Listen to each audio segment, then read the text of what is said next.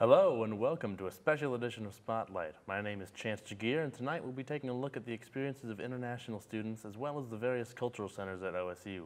I'm joined by two very special guests, Su-Yan Wang, the former president of Oregon State's Chinese Student Association and a current senator on the ASOSU, and Robert Shaw, a second-year student in the Engineering Master's program. International students are a big part of the campus experience at OSU. Last year, there were nearly 50 countries represented by the student population, totaling about 3,500 international students, about 12% of the student body. The largest portions of our international population is made up of people from China, Saudi Arabia, and India. To accommodate such a large population, Oregon State has a designated residence hall to meet the needs of international students in the International Living Learning Center, or ILLC. This building has dorm rooms and classrooms, as well as a full-fledged grocery store on the first floor with a large selection of produce and several Asian foods. There are also 7 cultural centers located around campus: the Asian Pacific Center, the Lonnie B. Harris Black Cultural Center, Cesar Chavez Hispanic Cultural Center, Etihad Cultural Center, Native American Longhouse Inahaz, the Pride Center, and the Women and Gender Center. So, did either of you know about the 7 cultural centers before you arrived at Oregon State? We'll start with you. So I know those culture centers during our promotions for Chinese Student Association. So they were actually super helpful and friendly. So whenever we need our event to be promoted and we need extra help from them, so we just bring in our materials. They were just happy to distribute them among their groups and even have shared their email list with us. Oh, yeah, they were pretty friendly. Yeah, I'm sure working together just goes hand in hand. You mentioned the Spring Festival before we started rolling. Were they a part of that event as well? Yeah, it's called China Night. We call this event China Night. So it's pretty much we bring Chinese performance and our authentic Chinese food to the community. So it's our largest event of the year, and that's pretty much, it's really January or February of the year. And it rotates each year, varies from days, but that's about the time. Robert, have you been to either of those events? Yeah.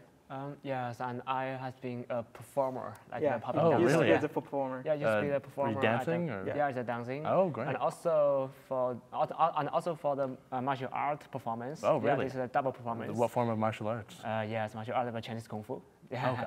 And also the next year, no, it's the 2019, and I has been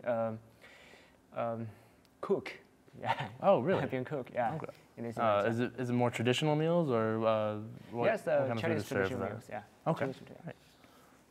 So have you had a chance to visit any of the other cultural centers around campus?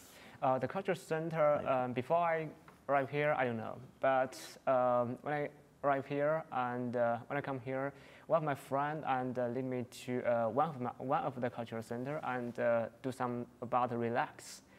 So that's why I know some of the cultural centers here. Right. We'll see it later in the show. The other day, we went out and filmed interviews with staff members at various cultural centers, and that was the one thing I really took away from the experience was they're very welcoming to all students, yeah. and they're very, I guess, cozy is the word I'd use. Right. We went into the Cesar Chavez Cultural Center, and there was a room. They had a bunch of nice couches. They were watching Right. Aladdin.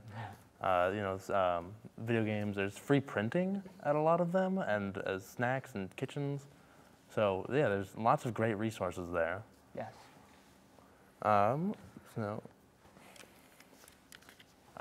You were the president of the Chinese Student Association. Would you like to talk about how you ended up at that position and how you were involved with just that asset? Sure. Probably 3 years ago. Actually, it's 2 years ago. So one of my friends was in the CSSA, and she was just elected as chief of one of the departments, and they were short on staff. So she asked me if I would just join to help her. At the time, I didn't know what they were doing, and from my perspective, by the time, I thought they were just having an event and having fun, just a group of people. And after I joined them, I realized we were actually doing stuff that's sharing our Chinese culture to the community, and helping our Chinese students to blending into OSU community. And that was just something I felt really matters to either to my culture and to my friends. And the second, that year we had our China night. I was a planner that year, and with the help from the sales staffs, and we were able to hold the best event of the year. That China night was actually the best event of OSU that year, and with my contribution of that from the event, I was elected as a president. Okay, great. Yeah. This has been a pretty good discussion, and we're going to go now to our pre-recorded interviews with the Cultural Center staff members. Let's hear what they had to say. So, how long have you worked at the center? This is my first time working at the center, so about 4 months maybe. Yeah, I also started working at the beginning of fall term. And what made you want to apply and want to work at this Cultural Center? Initially, I'm from Los Angeles, and it's much more diverse than Corvallis, so I never really felt as I had a firm grasp on the community until I started working here, and I'm glad that I found like that second home, and I want to be able to expand that to other people. I started working here because I think knowing that there is a place for me and for people like me here on this campus at Oregon State, it feels nice, and like Leo was saying, it's a second home for us. They provide a lot of resources, and it's a great place to just hang out and meet new people. Are there any special activities or resources that you'd like to talk about? I mean, we do like highlight certain activities during each term. So during fall term, there's like Bienvenidos event, which is like a welcoming back. We personally host some activities, but also a lot of the space is just reserved for the community and for students. They can use the building space for dance practices or organization events. They could come in to study, for study sessions, stuff of that nature. So it's more of like giving back, not really like hosting a bunch of events. Our goal is we're here for the students and led by the students pretty much. And what made you initially want to apply? So when I first came to OSU, I didn't really see outlets for Native students on campus, so just seeing this own structure being represented for Native students really made me interested, and the program that they provide throughout the year really solidified my choice to apply. And are you a member of any tribes, or are you a member of a tribe yourself? Yes, personally I identify as Zuni, Navajo, and San Felipe. Those are all Southwest and not native to this area, but regardless, you do not need a tribal affiliation to be part of the center or come to our events. And what activities and resources are available at this cultural center? Yeah, so a lot of the stuff we provide here at the Ina House are mainly for community building. We have a large scale of indigenous books for classes that are provided through OSU. We have printing and a kitchen, as well as events throughout the year. One of our bigger events are Native Feast, which we just got done with, and in the spring we have Salmon Bake, and that's a larger event that usually wraps around the whole campus. People really like this event, so yeah. I don't think I experienced as much of a culture shock as other people. I think I dealt with it pretty well. I was just trying to having normal conversations kind of led to me slowly fitting in into society. This place, the Ittihad Cultural Center, I mean, it's my favorite place on campus. I mean, I've been working here this is my second year working here now, and it's just really, really nice, and I appreciate every moment of it. Welcome back to Spotlight. So, we've just watched our video in the studio. So, what did you two think of it? Was there anything new that jumped out at you? Pretty much some of their event, I did not heard of it, but it sounds really interesting. I like the baked salmon event. Oh, I'm looking forward to that. I love delicious food. Mm-hmm. Robert, what about you? Yeah, and also like in the interview, and I hear that this girl told us this is a second home for her. So I think the culture center is like the second home. It's like we share the culture, and we know the culture from each other. So, and for example, if I go to a Chinese culture center, and it's like I come back to China, and I feels like in home, and I think it's very comfortable for me. Well, that's really great to hear. I'm glad that experience is available for people who are like so far from home, so they can have just that experience. Okay. So, how was your experience just being on campus? Like, what was it like getting adjusted to being in Corvallis and adjusting to the new climate?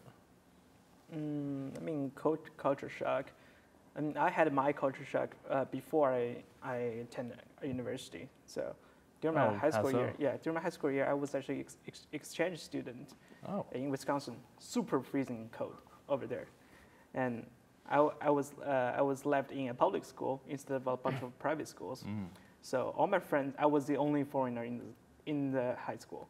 So I was living with my host parents, lovely people, I loved them, and my culture shock was like, bam, that's it. Yeah, I was forced not to speak Chinese for over a year and only speak English during my daily life, and that's how I adjust my culture shock.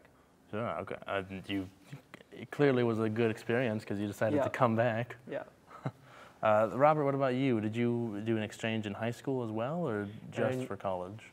No exchange, just for the college and just for the graduate student. Right, for your master's. Yeah, so when I first come to the Valley, the weather is very weird for me, and sometimes, and also the culture, like in mechanical engineering, school of mechanical engineering, and less people, just a few people speak Chinese, and most of the people speak English and other languages. So we always use English, and then it's like a stone sink into the water. Okay. And when I submerge, and you will be a part of the water. Yeah. Right, you become just fully submerged in. Yeah, fully submerged, and then I will be infected by the culture. Okay. Right. Yeah, so I will be a part of the culture. So, you mentioned that you went to another university in China before you came here for your master's. So what made you decide to choose Oregon State out of the thousands of universities in America? Because the Oregon State University is famous with this engineering, like mechanical engineering, material science, and also like the robotics. So I like mechanical engineering, and also I found the first university from the engineering I know is OSU, so I chose it. Yeah, the engineering program is a big draw for a lot of students. That's why I'm here. I'm a computer science major myself, so not as hands-on, but still in the College of Engineering. Yeah. Sunyin, what is your major? Right now, it's supply chain management. Okay. Yeah. And what made you gravitate to that? Like. Well, so for my bachelor's degree, I studied accounting, and actually I started as finance, and then I find finance was a little bit boring, and I went to accounting. Weird thinking. And then after I graduated, one of my professor, she was interested if I want to stay for my master program. And we just, as a COB, just opened a new major, supply chain management. It's a major including a bunch of IT skills and big data analysis. It's kind of sounds like the future. And that made me stay. Moving forward, especially. Yeah. Okay, this has been a great discussion as well. We're going to get ready to toss to a commercial break, and we'll come back to discuss the overall experiences of studying abroad and the value.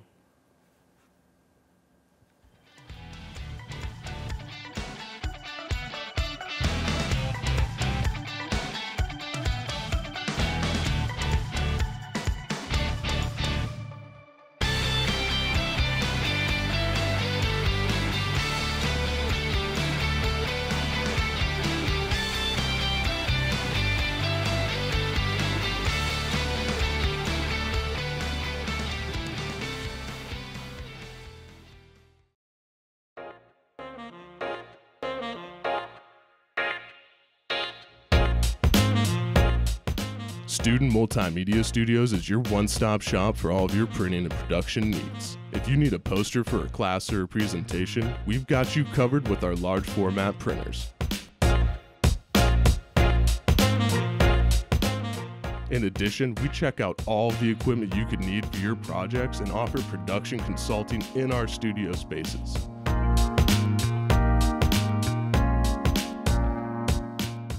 Making a video or taking photos for a class? We have studios for photos, videos, and audio.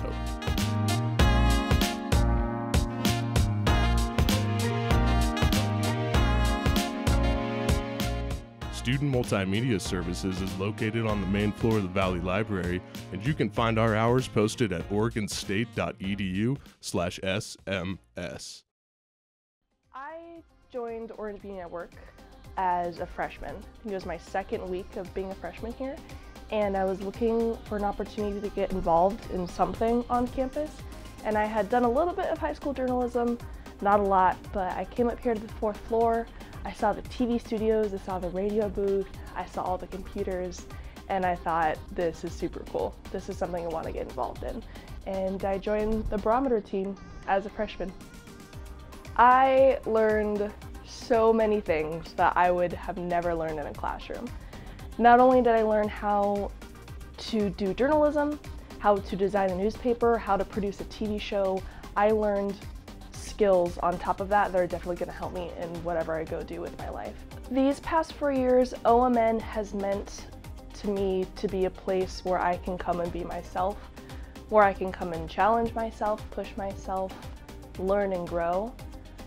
It's a place where you come up here and you think you know who you are, you think you know the type of leader that you are, the type of person that you are, but you look back as a graduating senior 4 years later and think, wow, I am not the same person as I was when I stepped on this floor the very first time as a freshman.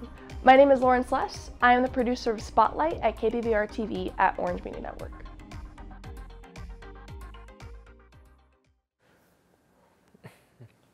Welcome back to Spotlight. I'm here with Su-Yen Won and Robert Shaw. For this section of the show, we're going to be discussing the value of studying abroad, as well as how it's been different than what their expectations might have been. So we'll start with that topic. Su-Yen, what is the major difference between what you initially expected from studying abroad in the U.S. versus what it's been like? Well, there's been a lot. I mean, different perspectives of culture and living styles, and especially communication styles. Mm-hmm. Like, probably in Asian cultures, when we say stuff or ask for help, we don't do it directly. We usually just imply it into the content. We go around the topic, and the person receiving the message, he would just know what we are asking for. But when I just got here working with my American friends, when I implied stuff, they were mainly just thought I was just asking for a chit chat, or maybe just I have time to burn, let's chat. And that doesn't work really efficiently. Then I started adjusting my communication styles, and that's probably one of the examples. Okay, great. That was a great answer. Thank you. Yeah. Robert, are there any other major differences between the culture in America versus more traditional Asian cultures?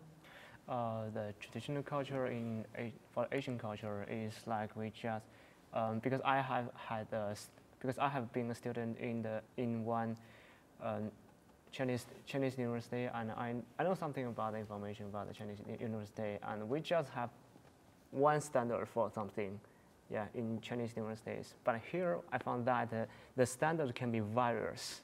Yeah, it can be a lot of standards, and you can be anything you want. So that is different people have the different standards and a different way to go. So that's a difference. That means we have different directions to develop ourselves. Yes, you mentioned the one standard for Chinese university. Could you explain more about that for the viewers at home? You mean what is a standard? Right, yeah. What did you mean by there's one standard? Score. Oh, okay. Yeah, only score. And everything can be a score. Like our ability have a score. Our test score. And everything has a score. So we should compete with 1 point, 2 point, 3 point. Oh, really? So let's get that. So everything is about competition. Everything is about competition. Because we just have one standard. So everyone can be one people. Okay. Yeah. I think what he's saying is in Chinese student community, basically academically we are a bit competitive, and like sports, you really want to be the top one. Instead there's no one looking at you, and once you be the top one, people start looking at you, and you get more job opportunities. I think that works pretty much everywhere in the world. Yeah, nice. Yeah. So moving on from the academics of it, how does just like the social aspect of Chinese university compared to American colleges stack up? You mean the standard? Social. Just more like hang out. the activities, the clubs, and just the relationships with your peers. Like the social club, like in my university in China, we just have 40 clubs, but here is 300. Yeah, but here is 300 clubs, which can be more like society here. Mm-hmm. Yeah. Yeah, it can be a bit overwhelming, but with such a big number, there's bound to be something for everyone. Yeah. Was there anything more you wanted to add to that? No, that's it. Okay. Yeah. So we're getting close to time to wrap up, and we haven't gotten to this yet. There was a story you told me during the pre-show about how you were almost impeached from your position as president. Yeah, so probably in the start of this year when we were promoting our China Night for 2019. And I told our staffs if they could sell out the tickets before the event, then I'm willing to dance on the stage. At the time, I thought it was an impossible job because we have 900 seats to sell. Oh my gosh. Yeah. And how much are the tickets too? It was $5. Okay. Yeah. So right on the day, during the show, they told me they did it. And then they pushed me onto the stage, and my co-president told me if I don't dance right now, they were gonna start impeachment right away while I was on the stage. And the music was rolling. I had no choice, so I just followed the music. Yeah, that'd be some kind of performance art, having 900 people watch you get impeached. Yeah. Yeah. And also, I'm an audience. I'm in the audience that time. Oh, really? Yeah, I saw everything. Yeah, I didn't know that part some of before. my best memories. Yeah, it's my best memories. Well, at least you got a good story out of it. Uh-huh. A little bit of embarrassment. So you mentioned you were a senator on the ASOSU now. How does that process work? How did you get started there? So, while 2 years of my work in CISA, I started to realize international student doesn't really involve with OSU governing. So a lot of position in OSU, they don't have a international student, or whether is the international student doesn't really care about those positions. So I just kind of stood up and trying to be the first one and to let people know how easy it is for international students to get involved with OSU community and ASOSU community. And right now, there are many positions that's not filled, so you just apply, you don't even have to compete with each other. If you're qualified, then you get a job. And a lot of positions are actually paid, so. Oh, really? Yeah. So it's pretty easy for us to get involved. Nice. So, is there any advice that you would have given to your past self before you decided to study abroad, or advice you'd like to give to a future international student? For Chinese student, I would say be brave. A lot of time, you're afraid to not get stuff, and then you don't ask for it. And what you don't know is, if you just ask for it or putting effort to it, it will eventually come true. Yeah. In Chinese, we have a saying is, once you have put in enough effort, success will eventually show up. Oh, I think I've heard that saying. Yeah. Robert, was there anything you wanted to say? My advice to the future students, especially for the Chinese student, is about it's be brave, but do the adventure. Mm-hmm. I think adventure is about like the studying abroad. For me, is an adventure. So, in my university in China, and I was the number one, but here I'm not the number one. So I think it's very fortunate that I know I'm not better enough. I'm not good enough. So I think it's go forward without any concerning, and you will know the future world is unknown, and yourself is also unknown. Right. Yeah. There's always more to learn, more to explore. Yeah. I mean, like the several robotics years ago. program. Yeah, like several years ago, and one of my friends told me, no adventure left incomplete. So adventure is very important for everyone. Yeah. Yeah. Like especially with, like you mentioned, there's almost 300 clubs on campus. Yeah. More activities even just around Corvallis. Mm-hmm. Yeah. Yeah. All right. You mentioned mechanical engineering. What's been the hardest part about that major and seeking your master's, speaking in a different language than your home country? The hard part? Right. Yeah.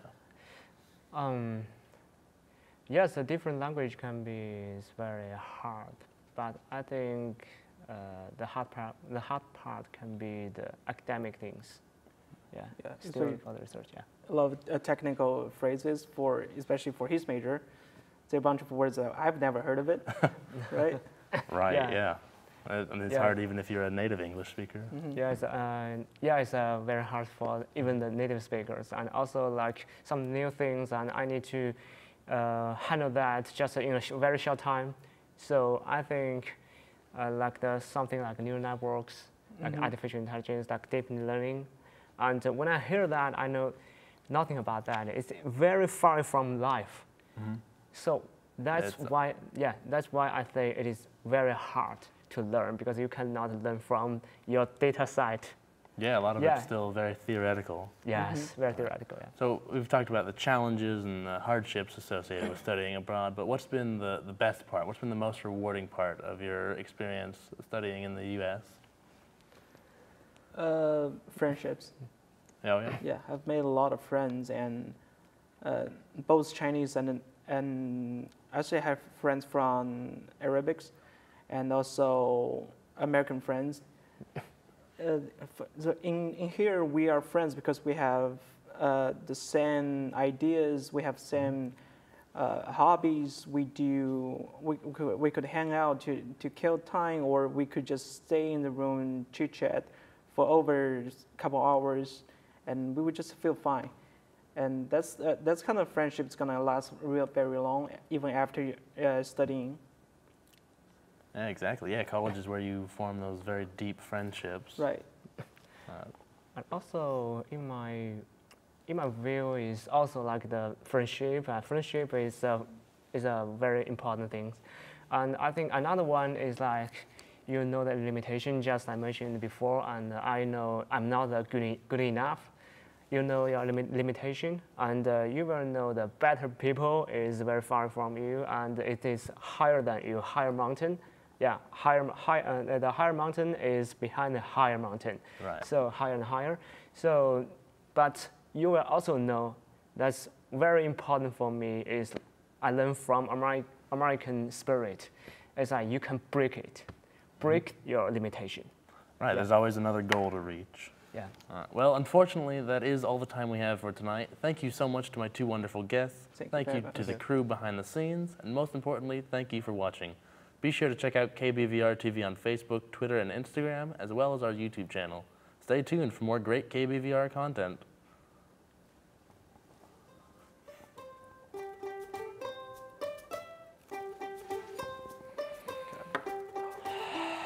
All right.